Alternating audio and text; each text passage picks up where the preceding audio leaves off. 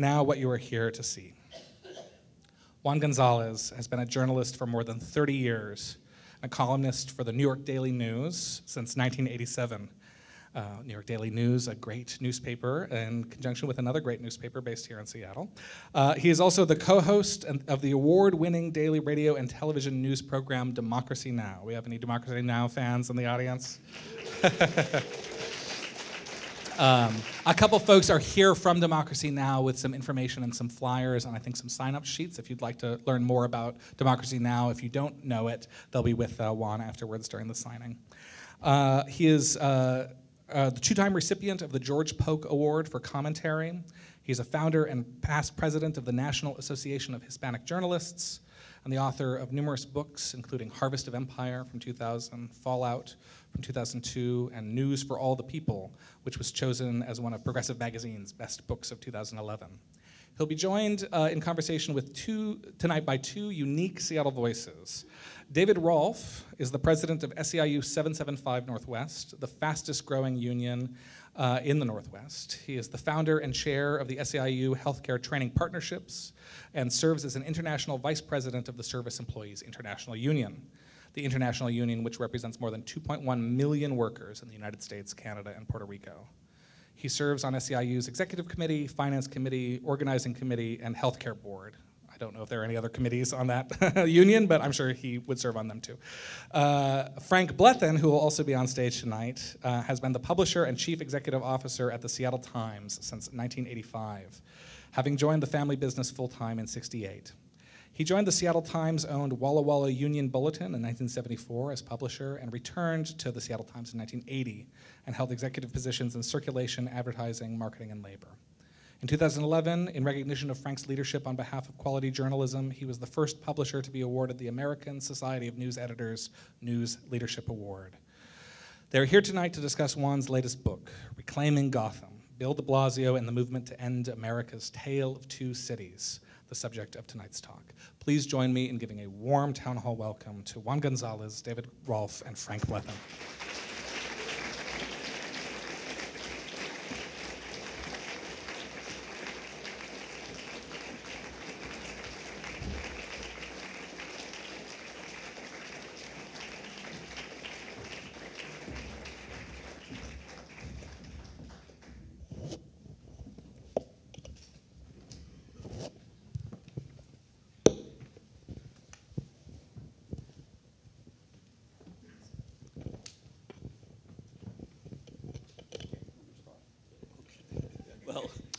Good evening to everyone, and thanks for coming out. I have to tell you, I've been on the road now for 2 months with this book as it came out September 5th, and this is my last out-of-town trip. and I told the publisher 2 months, that's it. I got to get back to doing other things. So I'm glad to be here in Seattle, and I'm glad to be here with two such distinguished fighters. Now, I don't know if you all in Seattle appreciate the role that Frank Blethen has played in the commercial and corporate media industry in America. I know that in any town, people always love to disagree and be angry with their own local newspaper. So I'm sure that there are some critics and as well as supporters of some of the stuff the Seattle Times does. But I first met Frank back in 2002 and 2003 when I was president of the National Association of Hispanic Journalists, and we were trying to stop the Bush administration and their FCC commissioner, Michael Powell, from totally allowing the commercial media companies in this country to run amok in media concentration. And Frank Blethen was one of the few voices among publishers in America who stood up and said, this is wrong, this is not the way the journalism has to be practiced in America, and we have to stop media concentration. And he took a lot of heat for it. I know that Ashley gave him an award, but that was sort of like, they gave him an award. You know, you give an award sometimes to somebody that you wish they'd shut up. And I think that the reality is that many of the editors and publishers were furious that Blethen kept raising these kinds of issues. And so I was proud to work with him and to try to be able to do something, and we managed to stop, thanks to some federal court decisions, a lot of the media concentration maneuvers of the Bush administration. And of course, David Rolf is legendary for having been spearheading and winning the first $15 an hour minimum wage of any major city in the United States. And of course, that's a movement that swept the country. All right, let me tell you quickly why I wrote this book and what it's about. And then we're gonna have a conversation. I guess that Frank is gonna throw tough questions at us here. I've been a professional journalist actually for 40 years. Working in the commercial and corporate media. I retired in May of 2016 after 29 years as a columnist at the Daily News. And before that, for about 10 years, I was a community activist, labor organizer, and so I spent the last 50 years really with a front row seat to what is going on in urban America. And I've written a bunch of other books on other topics, but as I was getting ready to retire, I had to try to say to myself, hey, you've been reporting on cities for all these years. What's actually going on, and what significant changes are occurring in urban America today? Now, I've been lucky to have worked in what I call the three great streams of American journalism. One is the one that most people associate with the media, which is the corporate or commercial media. That's the one that everyone loves to hate, you know, or to be furious at. And I worked at the Philadelphia Daily News for several years, at the Suburban and Wayne Times in Valley Forge, Pennsylvania, and at the New York Daily News. However, that's not the only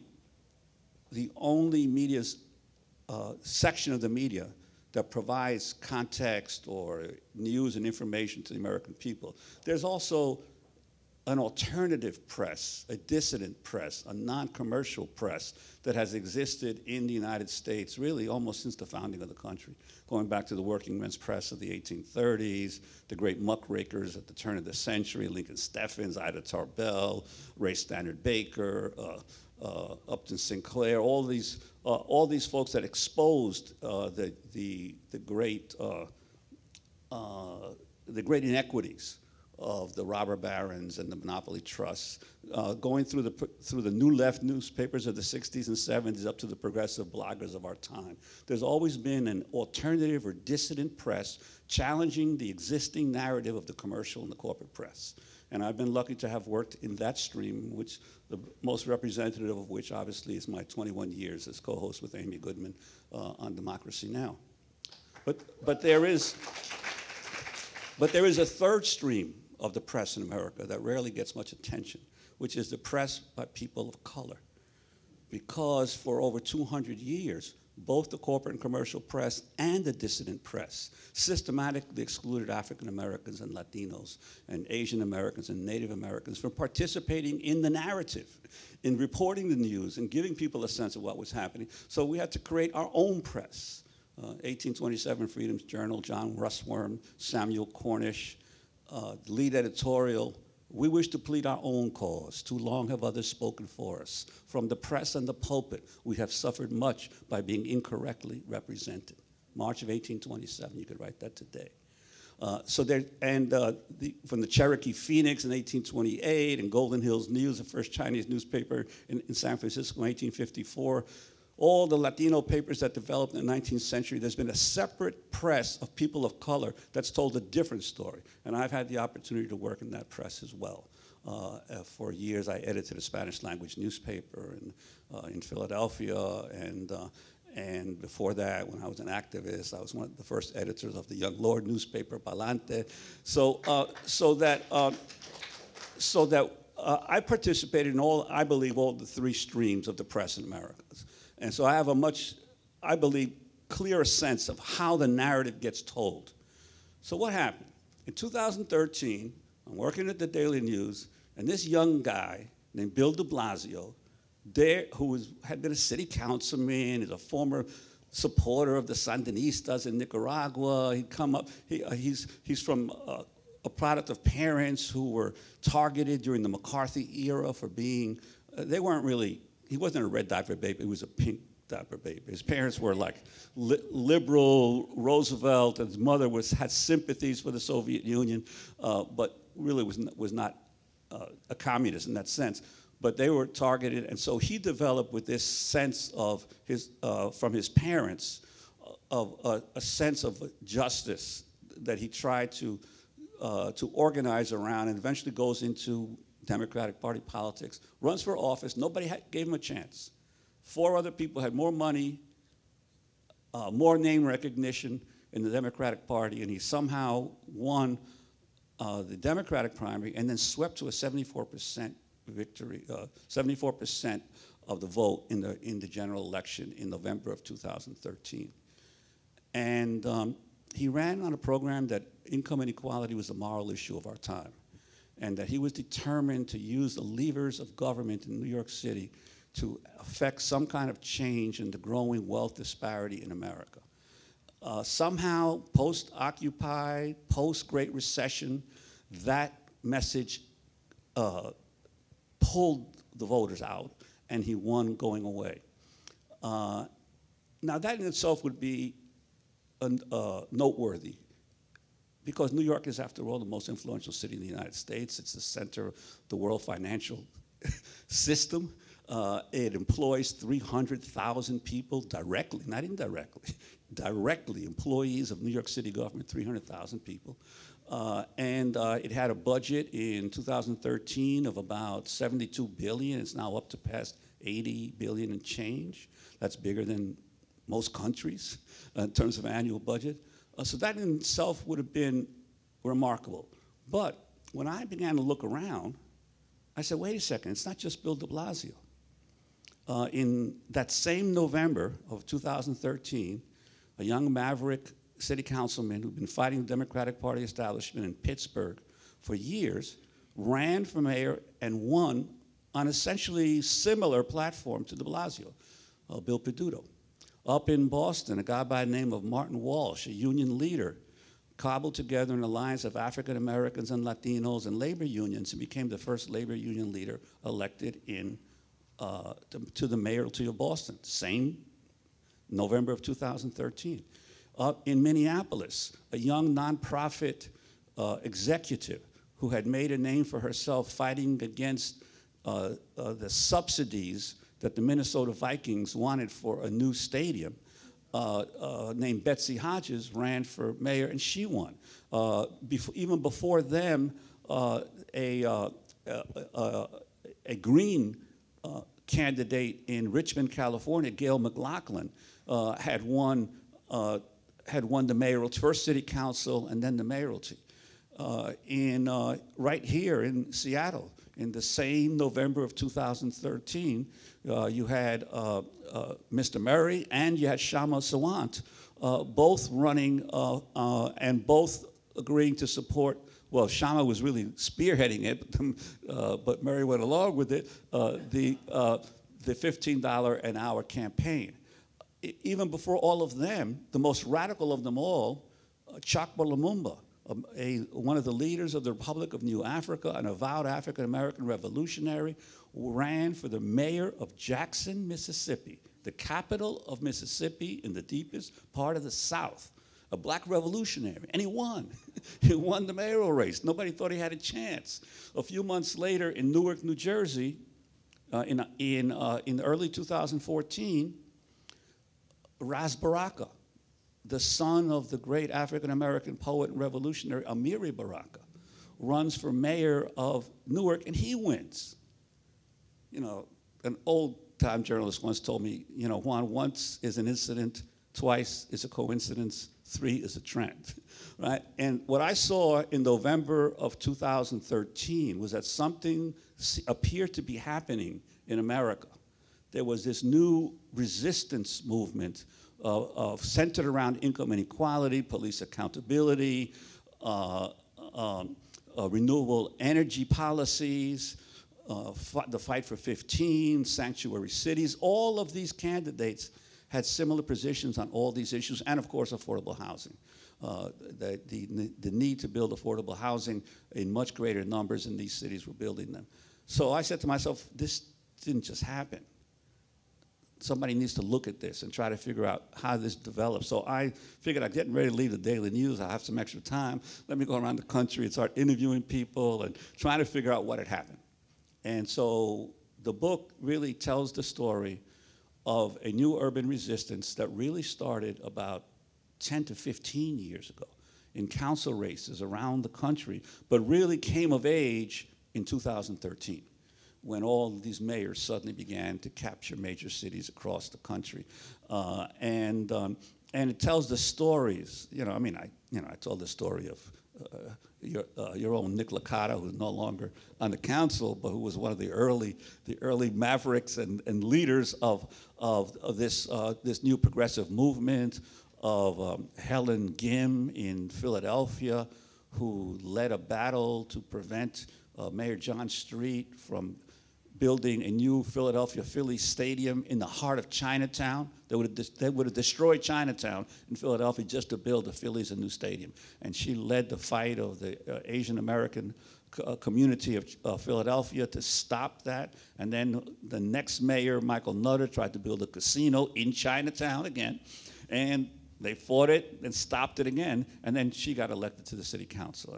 And so I talk about all these folks in Austin, Texas, and in Philadelphia, in Minneapolis, and I try to basically flesh out the story, not only, and it's not just a question of the United States.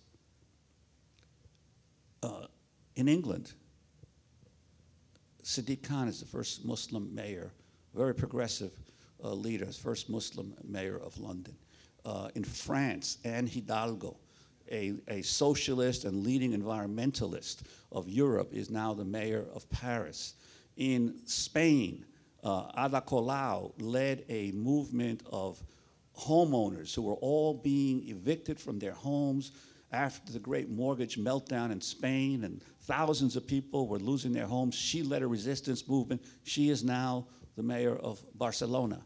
And a young woman who nobody had heard about. Well, I wrote about her in the book, but now everybody's heard about her since the hurricane hit Puerto Rico, Carmen Yulín Cruz, who led a grassroots movement in 2012 to become elected mayor of San Juan, Puerto Rico, and just got reelected last November.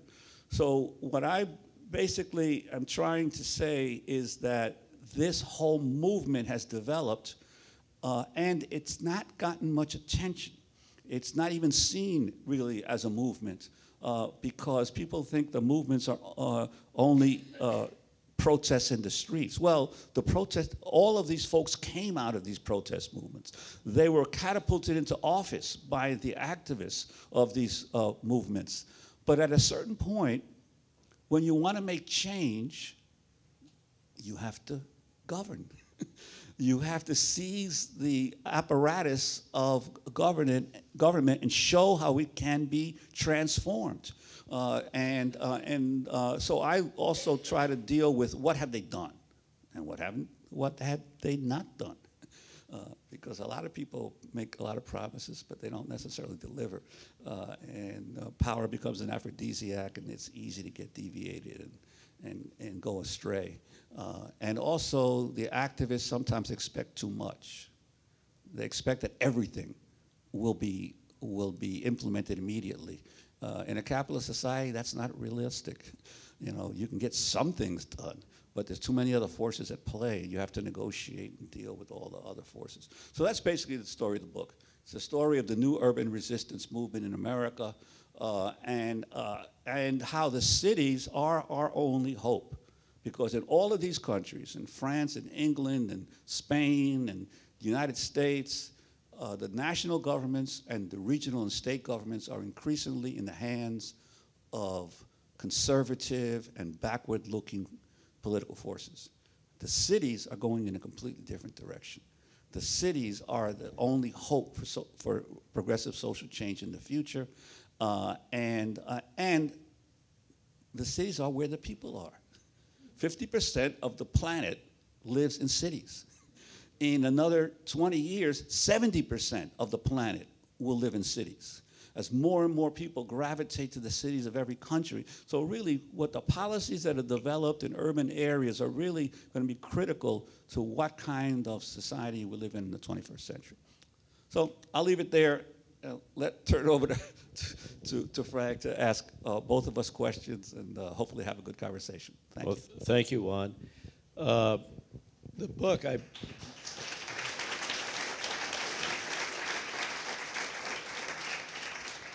had the pleasure in the last few days of working my way through the book, and believe me, it's very thought-provoking.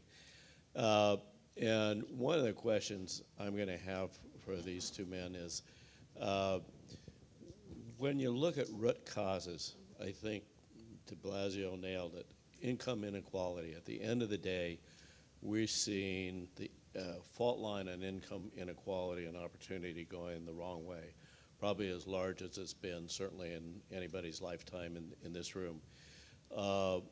And that is, when you're in the wrong side of the fault line and you're more than 50% of the population, your kids aren't getting educated, you don't have opportunity, you're losing your job, you've got to take a lower paying job. I mean, you don't see any hope. And one of the things in my mind that gets back to is this focus we all have on Trump. I mean, Trump is an easy target, but we have to ask ourselves the question, how those fault lines get so big that half of America would actually elect somebody like Trump? And then we got to start thinking, how do we work on those fault lines and shrink them? David Rolf clearly has a desire to try to start closing some of those fault lines in the Seattle area. One of the questions I'm going to ask Dave, sort of a dual question, is $15 an hour. Is it progressive? Is it going to be effective? Will it start closing some of the fault line? And the flip side of that is, if $15 an hour works, what does it matter if the Seattle schools are not educating 50% of their kids, and the racial fault lines in Seattle, especially in the schools, are getting worse and worse? So, David, there's a simple question. Okay, so I will try to do that question justice, Frank. And because Juan, you mentioned former Councilman Nick Licata, the audience just know he's joined us in the front row, along with Lisa Herbold, a current member of the Seattle City Council. Delightful to have you both here tonight. I mean, you start with sort of this question of Trump and the polarization and the degree to which income inequality has driven upheavals, right? Some predictable. In some ways, you could argue that the fight for 15 is a more predictable reaction to income stratification and wealth stratification than the election of Donald Trump, who by all intents and purposes intends to make it worse. But if you sort of think about what happened to our country, right, between the late 1970s and today, we redistributed $2 trillion per year, approximately 12% of our gross domestic product, upwards, every year for about 40 years. So we took the $1 trillion or so of the labor share of GDP that was per year, which is in normal English, the part of the nation's income that workers earn. And about $1 trillion of that got moved away from workers to the owners of capital in the distribution of our gross domestic product between the late 1970s and today, per year. About another $1 trillion got moved from ordinary workers, like almost everyone in this room who earns a salary as, I don't know, a city employee, a librarian, a software engineer, just some job, to the super elite income earners, C-suite executives for Fortune 500 companies. They're highly paid lawyers, they're highly paid specialist doctors, athletes, entertainers, essentially people who technically are salary earners, but they're not like the rest of us because their incomes are in the stratosphere. So $1 trillion per year, every year, 40 years, from labor to capital, another $1 trillion per year, every year, 40 years, from normal labor to super labor, to the top 1% of salaried, and then you wonder what that does to a society, right? You say, okay, well, if you were an honest conservative in 1975 and you really believed we would become more prosperous and have a more broadly shared prosperity if we deregulated, detaxed, privatized, globalized, imposed austerity, got rid of the unions, got rid of private sector retirement savings, transferred healthcare and education and housing costs away from large institutions onto individuals and consumers, you now have a 40-year laboratory test of trickle-down economics. And what you can judge for yourself whether it resulted in more broadly shared prosperity or not. So I think that when we look at the volatility that Frank talks about, we can say, all right, like, did this experiment work well for politics as usual, or did it produce giant swings of opinion and large numbers of people not even participating either in politics or the workforce anymore? That's one set of questions I think we should look at. When we first started talking, I remember weeks before the very first group of Brooklyn fast food workers were about to walk out on strike, and very few people knew that. I was in a room of labor leaders meeting with someone I guess I would describe as an exceedingly high-level White House official at the time, who cautioned, and my colleague from Chicago who knew this person from when they were both younger said, what do you think about $9, $10 federal minimum wage? And this White House official said, oh, that would kill the recovery, it would hurt small business. A Democratic high-level government official was essentially parroting the trickle-down economic themes that they've been hearing again and again. So a lot of people told us we were actually crazy for demanding 15. Now today in Seattle, we very well know that we were now a bunch of us who were involved in 15 are looking back and saying, why did we shoot so low? Because with what's happened to the cost of living, and by the way, the market's actually exceeded 15 right now. The head of the Washington Restaurant Association told me last year that, or earlier this year, that the going market rate, if you know how to cook an egg to order, is $22 an hour. And there's a sandwich shop on on 3rd Avenue that says we're now hiring $20 an hour for delivery people to deliver sandwiches. So I think, to your point, right, you mentioned education. The number one determinant of educational outcome is parental poverty. And you look at teacher quality, you look at classroom size, you look at charter schools, public schools, you look at any variable you want. The number one thing that determines how well a child's brain will develop, not just how well they do in 1st or 2nd grade, but the area of developed brain mass by the time they turn 4 is different based on whether their parents were in poverty.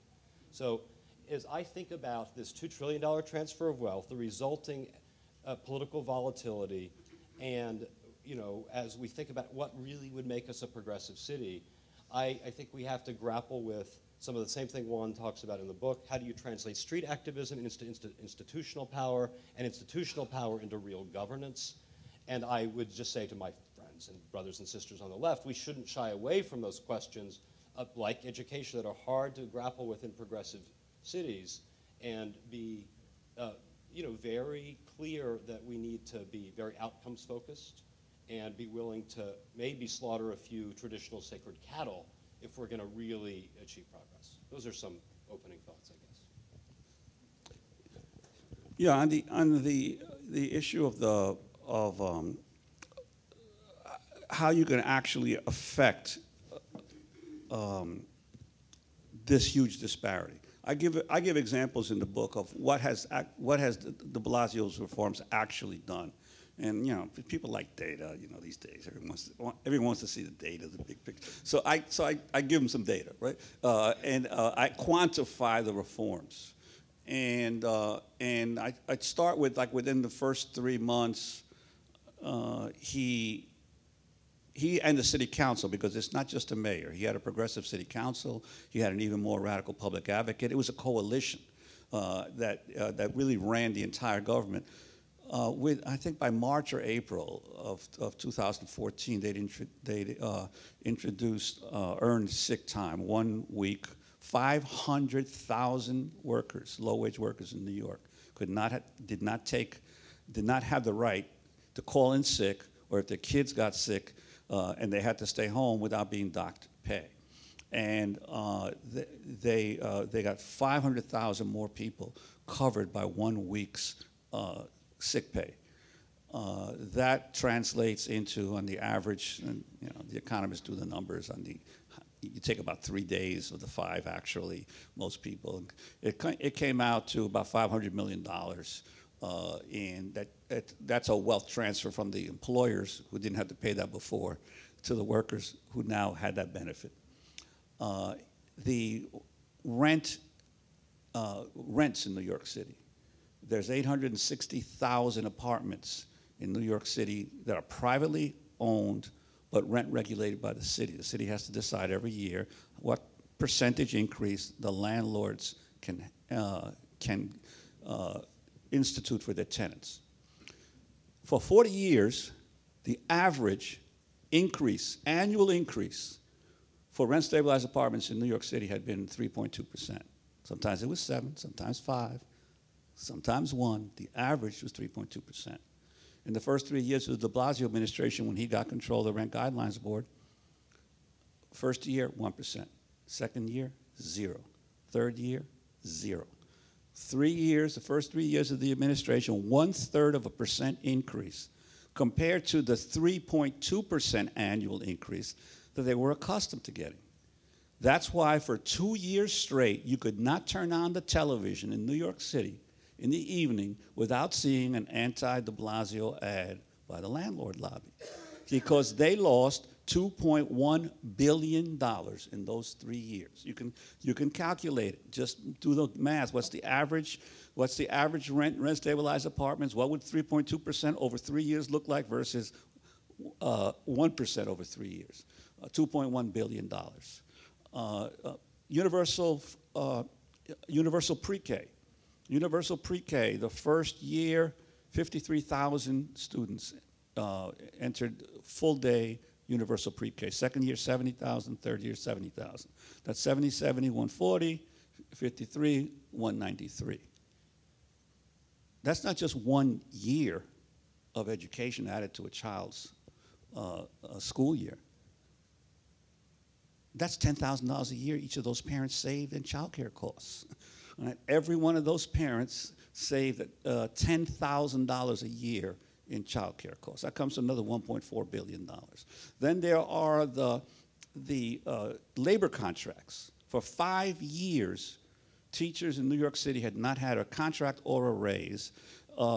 Policemen and firemen, 3 years, and nobody had had contracts. Everybody was expired and no one had had a raise in the last period of the Bloomberg administration. Within months, the city negotiated fair labor contracts with all the workers, gave them back pay, and then did a payment plan on some of the stuff, but actually agreed to settle all the contracts. That was worth $17 billion over 3 years. Now, those city workers did not put that money in the Cayman Islands. They didn't put it into a real estate investment trust in Los Angeles. They spent the money right in New York City. And so de Blasio's position was, if you raise the bottom, there's trickle down and there's trickle up, right? If you raise the income level at the bottom, the city will prosper, and that's exactly what has happened. New York City has more jobs today. The crime rate has continued to go down. The tourism is at an all-time high. It's about 55 million people visited New York City last year. So a million people, more than 1 million people a week visit the city, right? So tourism is up. You know, the economy is booming better now. There's still wealth inequality, but it's now beginning to shrink. And I'll tell you one story. De Blasio was at the first protest in over $15 an hour. And in the first strike that was held, I think it was Thanksgiving weekend, 2012, something like that. And so he started pushing $15 an hour, but he knew that was going to be tough. And so he got Andrew Cuomo to agree to push for $13 an hour for New York State, but then Cuomo reneged on it. And so on the promise. So I did a column in the Daily News one day blasting Cuomo for reneging on his promise, and the governor's office calls me up. The governor wants to talk to you, and Andrew and the governor starts saying, that fucking Working Families Party, they don't represent anybody. $13 an hour is going nowhere in Albany. It will never happen. And I said to him, well, Governor, I don't know about $13 an hour, but $15 an hour is sweeping the country. You know, more and more people are getting onto the $15 an hour bandwagon. And especially once Bernie Sanders got into the campaign and Andrew Cuomo realized that positioning himself as a centrist Democrat was a death knell for anybody hoping for presidential, for presidency in the future. Suddenly, Andrew Cuomo switched. And he went from saying that $13 an hour would never happen to becoming the champion of $15 an hour and actually getting the state government to pass it.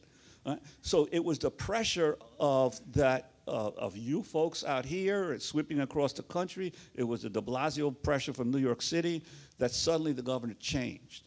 And so I think that that shows that you can raise income levels and doesn't hurt the economy necessarily.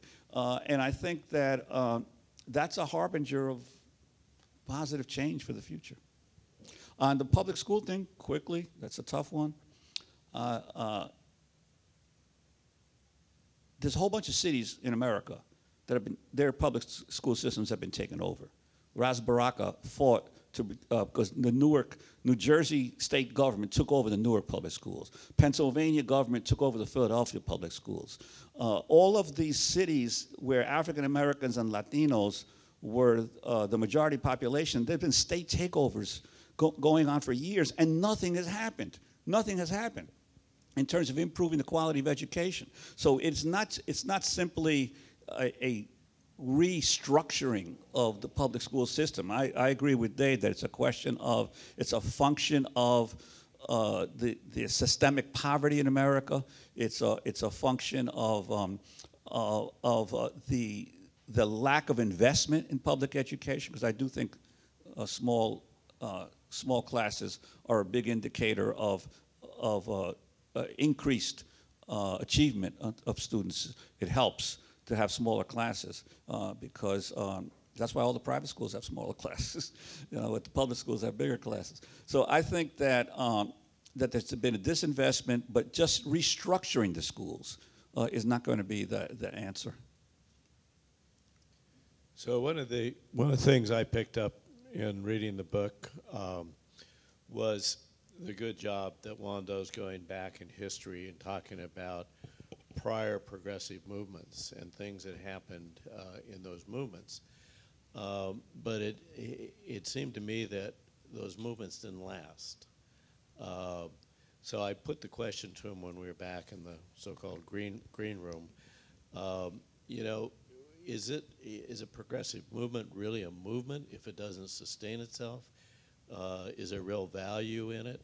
And I thought his answer was just spot on and really got me to realize that how important a progressive movement is at a important point in time. So you want to share that? Yeah, well, first of all, I mean, I've been around social movements all my life, all my adult life, right? Movements don't hold conventions, right? They don't declare themselves. Almost always a movement starts in one place with 2 or 3 people who say, we're fed up with this, we're not going to take it, we got to figure out a way to do things better. Most of the time they don't succeed, but every once in a while they do. And when they do, they start looking around and they say, oh, look, in that city over there, some people with similar ideas, they won too. And look, over there, somebody's got the same idea and they're winning too. And then they start connecting. That's how movements start. Movements are organic. Movements, and also, they often don't have a clear organizational form. And that's why they're hard sometimes to identify in their early stages. Once they mature a little bit and they start building their own organizations, then they become more identifiable. But I think what all social movements, the movements I talk about, for instance, in the early 20th century, in the 19-teens and 20s, there was a strange alliance of American activists in that period. It was progressive Republicans, Bull Moose, the Teddy Roosevelt Bull Moose anti-monopoly people, progressive Republicans. There were farm labor Democrats who were furious at the railroads, controlling rates for shipping of agricultural products and food. There were socialists, and there were communists. And they fought a lot among themselves, but they also united around big issues. that was the progressive movement of the early 20th century. That progressive movement did wane. All movements wane because it's the nature of a movement. It comes and it goes. It has a high tide and a low tide. But that doesn't mean they can't accomplish things. You know, that progressive movement in that period of time created public utilities throughout the Midwest and the West. Municipally owned electric companies, and I think you got one here, right? I remember in Philadelphia, you had the Philadelphia Gas Works. You know, it was a city-owned gas works, they managed to get direct election of U.S. senators, because before that period of time, U.S. senators were not directly elected. They managed to get nonpartisan elections in most of the Midwest and the West, as opposed to what had happened in the East. So they actually accomplished important reforms that made democracy better in America. But then, you know, the depression comes and FDR gets elected. So a segment of that progressive movement ends up going into the New Deal. The more radical ones stay out, because the movements always divide that way between the practical reformers who want to institute legal remedies and those who don't want to deal with government, just want to criticize government. And I think that both are necessary. Both are necessary, because eventually you have to have an implementation of your ideas in a concrete legal or administrative or other reform to be able to make it permanent. So I think that progressive movement achieved a lot of stuff that helped the society move forward. But in the process, it dissipated. And nothing lasts forever, you know, nothing is guaranteed. But that doesn't mean you don't fight and do the best you can at the moment that you are involved to make the society better than it was previously.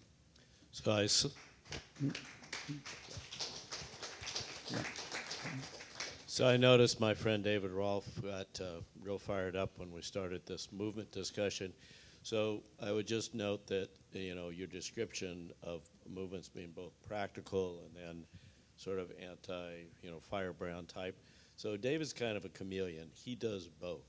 And I say that very complimentary because I think he is what he needs to be at the point in time. But as somebody who is very practical about getting results, Well, I think I loved Juan's answer to that. I thought it was really textured and nuanced and accurate from a historical perspective. And I'm also both a movement leader, but also a student of movements and of history. And I would only say some things to add, I think, to Juan's perspective. You know, it's clearly true that movements don't have centralized addresses. They are not pyramid-shaped. If one wished to have written a letter to the civil rights movement in 1965, where on earth would one have sent it? Would one have sent it to the Southern Christian Leadership Conference, or to the SDS, or to the Nation of Islam, or to SNCC, to Ebenezer Baptist Church in Atlanta? Where would one have addressed that letter? And I think that, you know, if you look at the sometimes violent clashes between portions of the labor movement, between the early Republic and the 1930s, when things kind of reached an equilibrium, you would see also no single address. So I think that that sort of chaotic and competitive, sometimes even violently competitive nature of social movements is sort of a characteristic of them. But I would also note that, you know, movements come in different flavors and types. When you look at something like the anti-Vietnam War movement, right, it had a specific objective. It ended a war, right? And sort of the public rationale, there may have been a cadre of leaders who had the vision of a more peaceful planet, but the vast majority of movement participants had a single goal, which was to stop their friends from dying, and their kids, and the kids of their parishioners at church. And ACT UP New York, which, you know, brought such attention to the AIDS crisis when the federal government wasn't funding AIDS research, and when the President of the United States wouldn't even say the word AIDS or HIV, right? It essentially achieved a set of victories. I mean, the New York Times wouldn't say it for a long time. And then its energy dissipated. the critical challenge of movements is always how do you take the movement energy, and I would say the lesson of the Arab Spring is nothing but this, right? Because movements without institutional partners and without the ability to extract from the movement energy a permanent resource base and the ability to engage with government, engage with corporations, engage with other civic actors, almost always lose.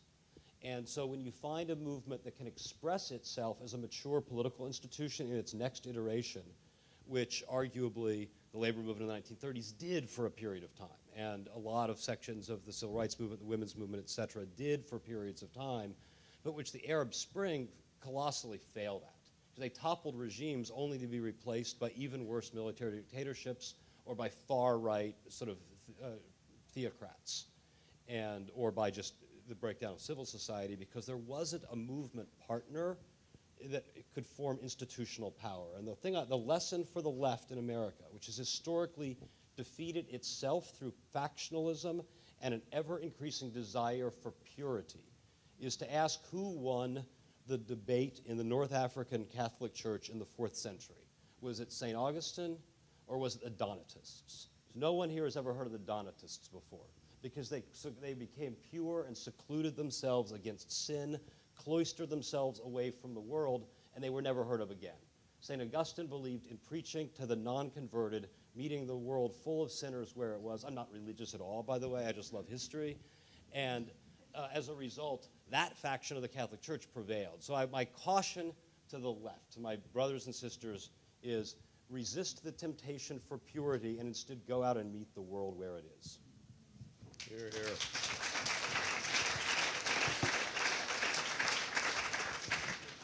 So the history of democracies around the world is, in general terms, they fail after about 200 years. And they fail from within. They rarely fail because of some external factors. So here we are sitting here around 250 years into this particular experiment. And at least until recently, the magic of American democracy was, it was started by a handful of privileged white guys, but they created a construct that allowed the participants to expand over time. Very imperfect, a lot of injustice, but over time it kept expanding. So there was always hope. I could get better. I could get a job. I could get an education.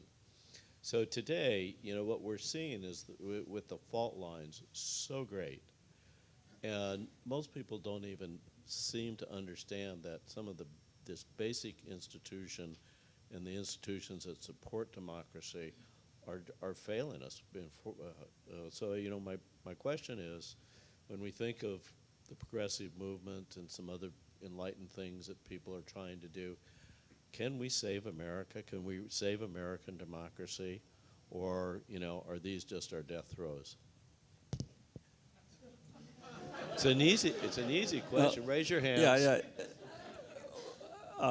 Well, I'm always an optimist, so I think I would say that we have to understand that, yes, the country is a democracy, but it's also an imperial power. And the other people in other parts of the world look at the country in a different way, and sometimes we fully understand. So I think that there is room to be able to change a good number of the policies that are now dominant in American society.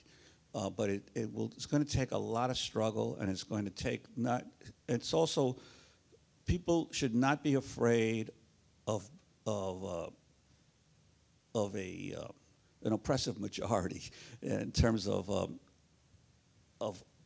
the existing balance of forces in the society right now. I give one example of another one of these young progressives who's done phenomenal stuff without having a majority. A young guy by the name of Wes Bellamy. I met him just this past summer. He's not in my book because I'd already finished the book when I met him. But Wes Bellamy is part of this group, Local Progress, that Nick Licata helped pull together, which is the now umbrella organization of all these, some 600 progressive elected officials around the country, and Lisa Herbold is a part of it, and it's growing. It's growing rapidly. Anyway, so Wes Bellamy gets elected to this city council of Charlottesville, Virginia, a couple of years ago, the only African American on the city council. And Wes Bellamy is he's a young guy. He's in his 30s. He's a school teacher, and it's not a full-time job in Charlottesville, obviously, but he's on the city council. So Wes gets to the city council, and he says, "I'm sick and tired of seeing that statue of Robert E. Lee downtown. We got to get rid of that statue." And the council says, "You crazy? We're not going to get rid of that statue. You know, it'll be too much of a ruckus if we do that." So then, so Bellamy says, "Okay, you don't want to give me the statue? Give me a reparations package for the black community." And he says, "Give me a fund for scholarships, for job training, they changed the name. They called it an equity fund. But they actually gave it to him. They gave him $8 million. And I said to myself, wow, that's a great idea. That's a great, innovative idea. Because all the talk I've heard about reparations has been at the national level. But there are so many cities in America that have huge African-American populations, and where the leadership of the city could actually implement local reparations or equity packages, that might be an idea with legs.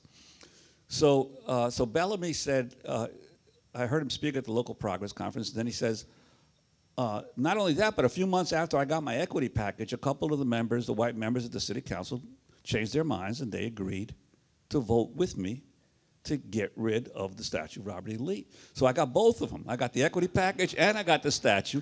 But now I have a problem, is that the KKK has already had one protest against me over this, and now they're coming back in a few weeks big time.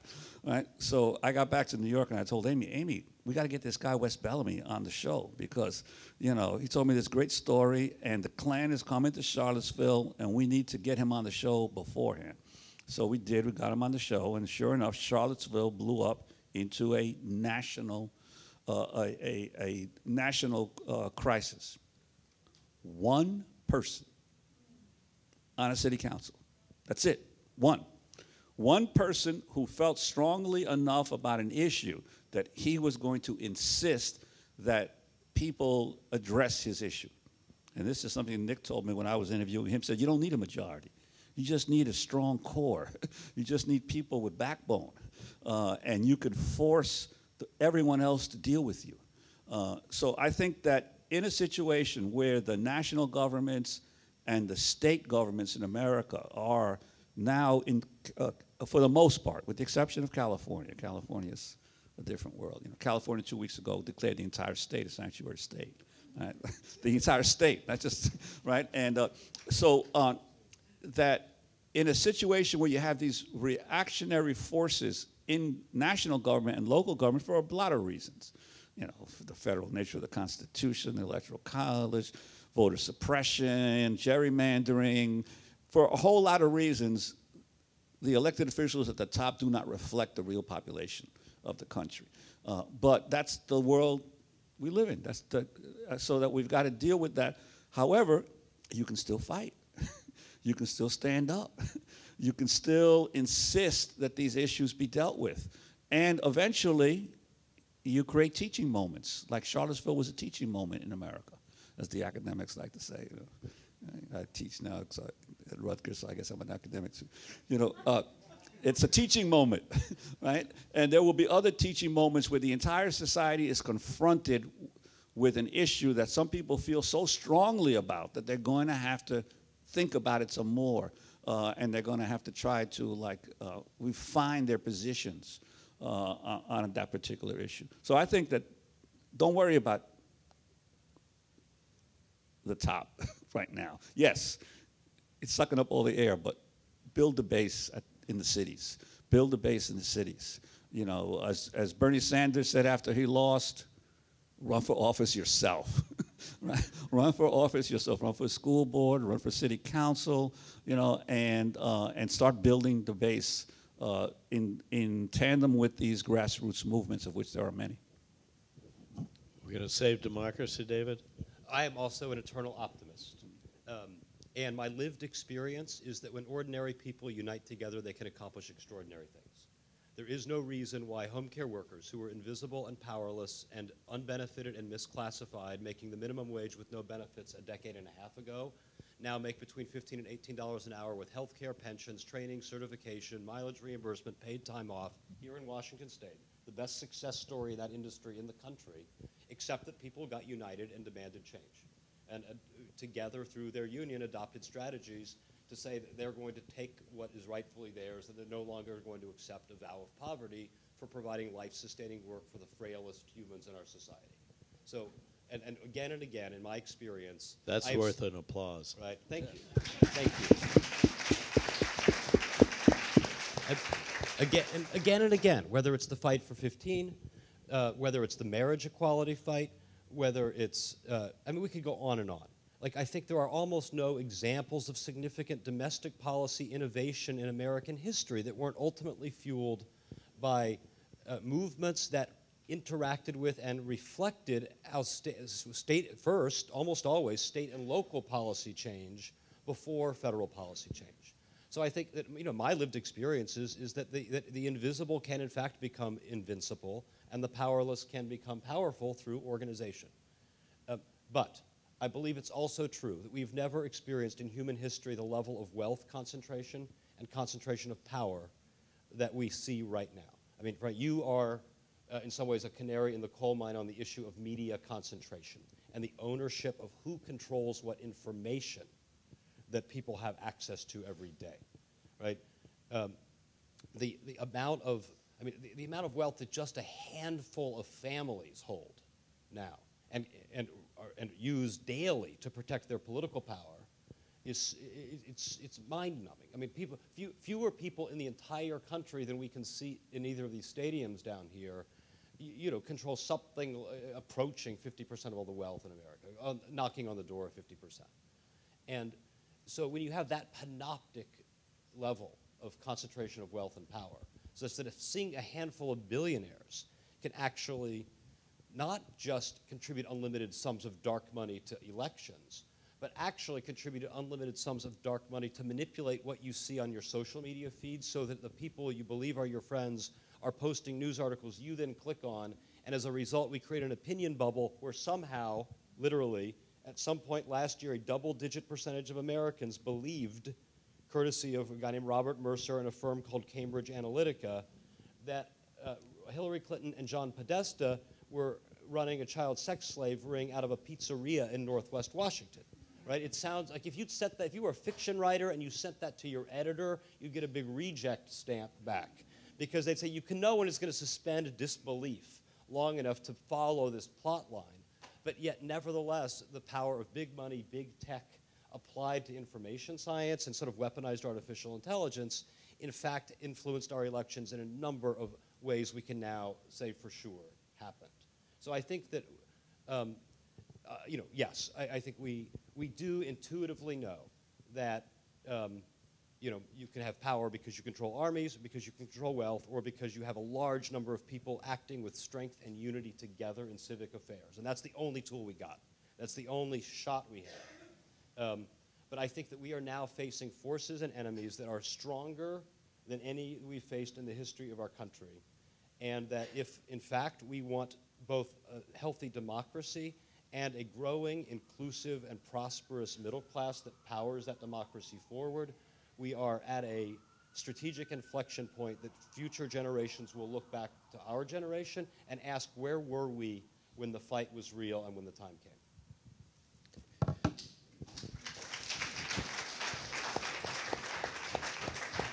So I guess we're kind of an unusual panel because from our own prisms, we have all really looked hard at fault lines and the problems with America and what's broken. And yet, we're three very optimistic people.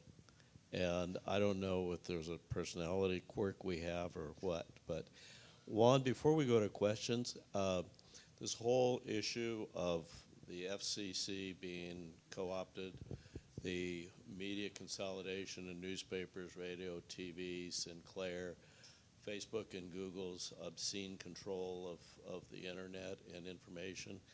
I mean, your career has been in media and as a journalist. Do you have any thoughts on that?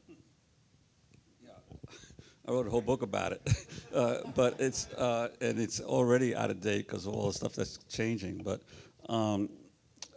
you know, I think that clearly the issue of the narrative of who produces a narrative, how it's disseminated, and how it's critically consumed by people is a constant, has been a constant battle in throughout American history. The real problem we have today is, I believe, that yes, there are efforts now by the FCC. The FCC is almost like the FCC is so slow to act. It really can't deal with the changing nature of the media landscape in America and around the world. You know, I was just telling Frank before we got up here that, you know, I teach journalism now, right? So I had 29 students in my last class in the spring, and I'd give them a media quiz at the beginning of every class just to see how they consume media. Now, these are journalism majors, juniors and seniors at Rutgers University. And they don't read newspapers. One of the 29 claimed to read a daily newspaper, the New York Times, but they said that, because I asked them, how often do you read it? You know, in each question, they said they read it once a week, which means they don't read it. And it's a daily newspaper. And they don't watch TV. They don't watch cable news. But then I have the social media questions. What social media sites do you use? How often? Once a day, 3 times a day, 10 times a day. 23 out of the 29 students went on Facebook 10 times a day or more. They get all their information on social media. And now we have the problem, as we're finding more and more about the trolls and the automated systems of managing the trending stories on Twitter and Facebook. Facebook is the most powerful media company in the world today. You know, and because they got a billion and change, and that's how people are getting their news and information. But as you said, they don't even read the whole article that their friends send them. They just read the headline. They just read they don't even bother to read the whole article. But it's a closed circle because it's only those people that send you the stuff. So there has to be some sort of accountability of these platforms. And that's going to be the tough question, the accountability of the platforms for their product, for what they're putting out there. And I think that the ownership issue, because the other big issue, and we're in Seattle, so let's say it, the digital giants have a far worse record when it comes to racial integration than do the old legacy media. Radio, television, and print were lucky to get 12 to 14% African Americans, Latinos, and Native Americans. Google, Facebook, and Twitter combined, last time I looked, out of their 40,000 employees, 1.9% were African American. The issue of the racial nature of these new media giants, in addition to how much information they're not controlling, has got to be addressed. You cannot create, the people who are creating the algorithms, the people who are working in these media companies, they've got to open up. They've got to be integrated. So I think that we've got a big job ahead of us, those of us who are still journalists, in terms of providing the American people with the kind of news and information that they can function in the best way possible as citizens. But we have to continue to fight against the Sinclairs. But the Sinclair, that's a problem. This TV is a problem, especially local news. But to me, the bigger problem is what's going on with social media and with the fake news and with the dominance of social media as the main form of information that people are getting today. So I think we're ready for questions. We are. We have just about 10 or 15 minutes, but we'd love to hear some questions from the audience. I'd particularly love to hear from some women who have not been on stage today. If you have a question, please come up to this microphone so we can all hear you in the room and pick you up for the archival recording we're making tonight. If anyone's brave enough to come up for a first question.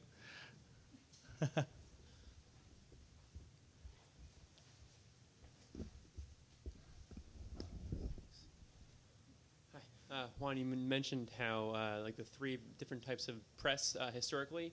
That's sort of a new information for me, and it seems like some of the topics that the minority press and that the progressive press and sort of the more adversarial press, some of the values that both would be fighting for historically would be more aligned or more congruent. Can you maybe explain why there's a divergence and how come the two perhaps didn't envelop and become one? And sort of unite their forces and to combat for similar causes. You mean between the dissident press and the press by people of color? Yes. Yeah. Well, that's a. I'll do it really quickly. First of all, the working men's press of the 1830s, as well as the muckrakers, were really bad on racial issues, largely because the working men's press gradually adopted a territorial expansion view. Workers, go west, young man. Get out of the cities, go west. To go west, they had to continue to dominate and conquer Native Americans and Mexicans and justify it by saying that they were semi-civilized. So the reality is that the working men's press and even the muckrakers were not good on the issues of race, with the exception of Ray Stannard Baker, who did a bunch of series on the color line. But I think basically the progressive press until the 70s really didn't begin to open up in a big way. There was some in the communist and socialist press in the 30s and 40s, but the real opening up of both the radical press and the corporate and commercial press did not come about until the 1970s. Between the 1700s and the 1970s, largely the dissident press in America and the corporate and commercial press were largely a white press. It would take longer than we have time here for me to give you the specifics of it. I have a slightly lighter question. Last week, Mayor de Blasio spoke out against the New York Yankees. He said he doesn't root for the Yankees. He's from Boston. So a two-part question, which is... What a brave statement to make, right? Listen, I was raised in the Bronx in the 70s by a Yankee hater. My 91-year-old dad to this day celebrates when the Yankees don't win. So my question is, do you think that statement or his taking that position was reflective of class division? And to what extent are a city's tensions made manifest through their professional sports teams? Well, you got the man who drove the Supersonics out of town, right? Right here.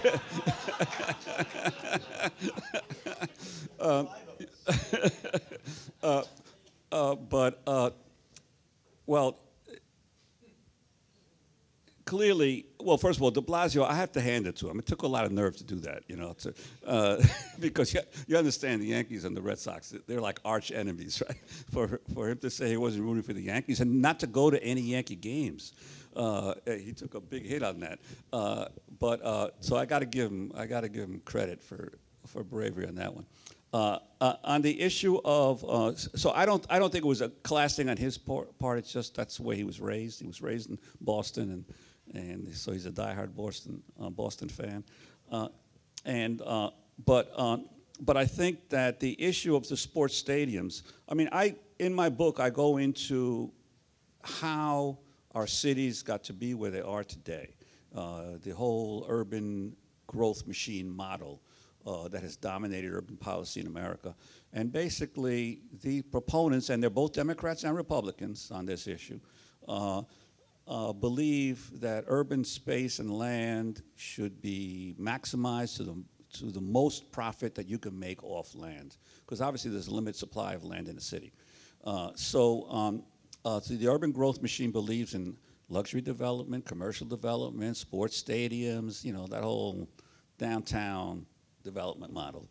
But those who believe that public commons, public spaces, schools and streets should serve the residents of the city and should make their lives better, they are the folks who have been unspoken for in urban policy in America now for decades. And that is a class question, because clearly the development model does spur gentrification, especially once America decided to follow the European model of kicking all the poor out of the inner cities and sticking them in the suburbs someplace, and bringing the middle and upper classes back into the central cities. So that's become a class issue everywhere. And I think that's the #1 issue in urban America today, is where will the people live? You know, where will the people live? And that is a class issue, because it's largely the working class and the middle class that can't afford it anymore. In New York City today, 1/3 of all the renters in New York City pay more than 50% of their income in rent. 1/3. They are only working to pay their landlords. That's what they're working for. You cannot sustain that. You can't sustain it in Seattle, you can't sustain it in Chicago, you can't sustain it in San Francisco and Boston and all these places. Something has to be done to make these cities livable for working people, for the middle class. And that is I think that's the key class question right now, other than raising the income levels overall. But then the issue is housing, affordable housing. How do you build it in a situation where the federal government and the state governments have abandoned any responsibility? Back in 1968, President Johnson created a commission on the cities that produced a report. This is separate from the Kerner Commission.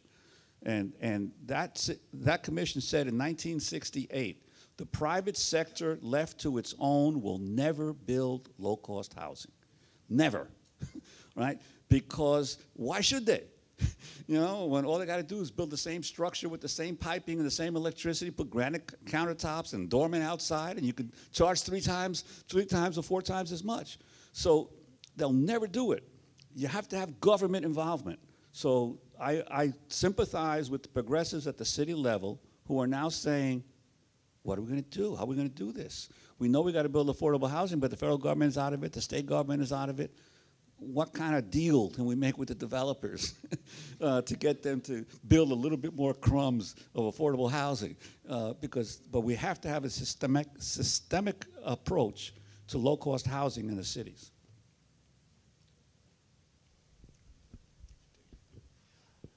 Excuse me. That was a wonderful list of leaders developing in various cities that you covered at the beginning, and then all this discussion about movements and in current movements in the U.S. and history. I'm wondering about the connection between the two, and maybe the way to phrase the question is, when de Blasio is gone, or term limits, or moves on, or dies, or whatever, will there be a movement left to elect the next de Blasio, or apply that to any one of the cities or leaders, very progressive leaders you said? To what extent are they at heads of movement, and what extent will the next person come along when they've moved on? Yeah, that's a good question. That's whether the movement becomes more institutionalized, and that's not guaranteed. It's obviously a question of will the leadership and the organizations that are backing them figure out in a depth manner to develop succession plans, and to because de Blasio is about to get reelected. I mean, there's no chance I don't think that he's not going to get reelected. But that's only another 4 years, and what happens then? So I think that, and of course, you all see what happened here. Seattle. This was the only one of the class of 2013 that didn't make it, and the mayor here. But everybody has their demons, so Mr. Murray's demons got to him, but the rest of them, for the most part, look like they're going to move on to a second term, and then the question is what happens after that. I think it's a great question. I think that we should make a fundamental distinction between political leaders who seek elected office for themselves and movements and institutions. Those are three separate categories. And it is true that a movement leader or an institutional leader can go on to become a political leader, right? I mean, look at Lula in Brazil. I mean, probably most famously among current world leaders. But a rich history in a lot of Northern Europe of union leaders becoming members of parliament and ultimately heads of state, for example. But I think the mistake we make is we fall victim to this sort of right-wing Hegelian great man theory of history, where we believe that some charismatic left leader is like the same thing as institution building. Voting for Bernie, voting for your favorite mayoral candidate, voting for Barack Obama is different than movement building. That's choosing a government. And that is different than the hard work of getting in the trenches and building permanent institutions capable of holding governments accountable, even friendly ones.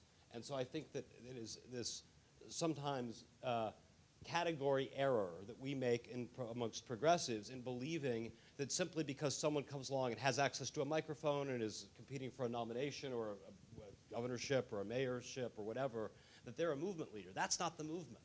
That's the candidate the movement temporarily chooses to ally itself with, but then has to equally be willing to hold accountable once in office. And I think that's too many times we make the mistake of following the charismatic leader and not actually getting into the trenches and building real movements and real institutions.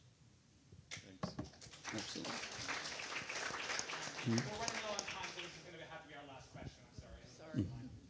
Well, thank you. My concern is fake news. And my concern is that everybody's so upset about all the Russian influence, and we're going to take all these actions about Russia, and Twitter's going to pay attention to the ads from Russia, and so is Facebook and all this stuff. But how do we really get the truth out in America when we have this thing called, the First Amendment, and so far people like Fox News, Rush Limbaugh, Breitbart, Bannon are allowed to do this, and no one's even thinking about going after them. And I think we're losing our democracy because the media is sort of like false equivalency with these fake news sites. So I just wondered what your thoughts were about that.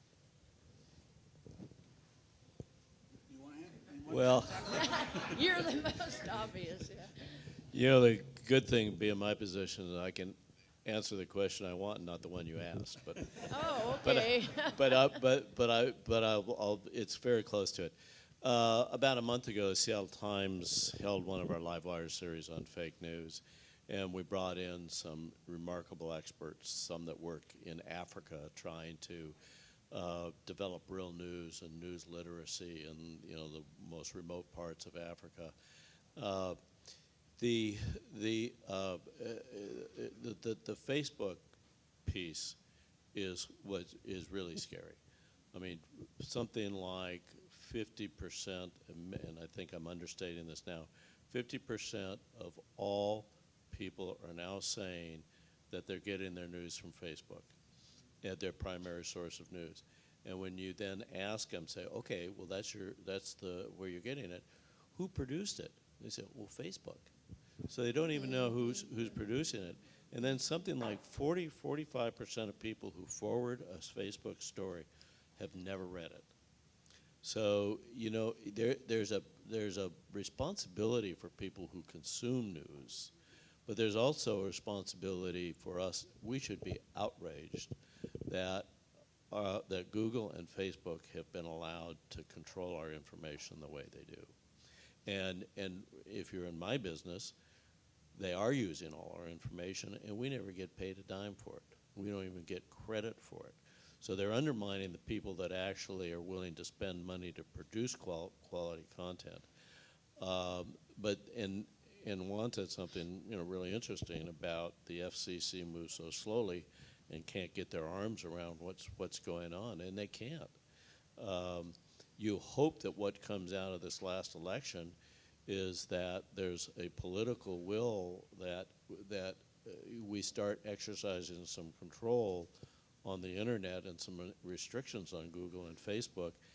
I mean, just think how obscene that is. Facebook's out there with ad salespeople soliciting Russians and helping them write fake ads to try to influence our elections. Facebook people don't care who gets elected, they just want the money. The Russians, they seem to have an interest in who gets elected.